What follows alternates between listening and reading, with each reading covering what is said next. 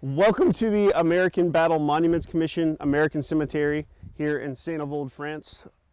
We are at the final resting place of Chester Lane. When next of kin come to these battlefields, they use sand to fill in the engraving here on the grave. That way it stands out. The sand actually comes from Omaha Beach from the Normandy invasion. They also place an American flag for the country that the servicemen fought for, also the home country's flag, in this case France, because they also were fighting for the liberty of the home country. Chester ended up here because Marion Lane decided he should be buried here. Carrie Lane, she objected. Arthur and Dorothy Lane, since they were not next of kin, they had no say in the matter.